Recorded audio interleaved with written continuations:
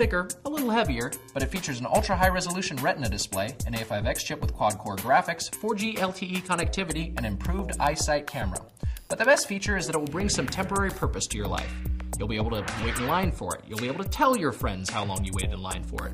When you get home, your old iPad will look like a real janky piece of shit compared to this one. The new iPad comes with a vague sense of ineffable progress because you can afford to buy a slightly improved version of a Chinese product that you already own. Now about that resolutionary display.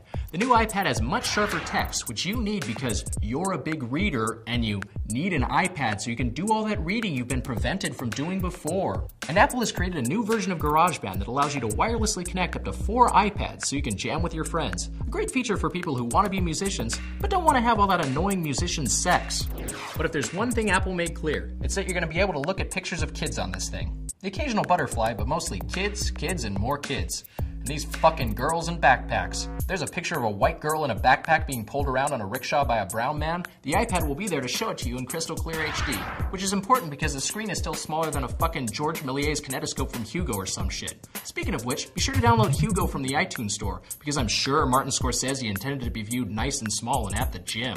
But ultimately, the new iPad is a resounding success because it's still really good to jerk off to.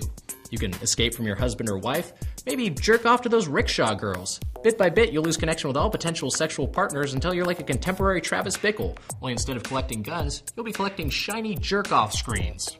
Anyway, those are just a few of the features of the iPad 3. Whoops, I mean the new iPad. Why didn't they just call it the iPad 3? Because that wouldn't be pretentious enough for you fucking assholes. Oh look, it's out of batteries. Big surprise. I'm Reggie, and this has been Consumer Electronics Review.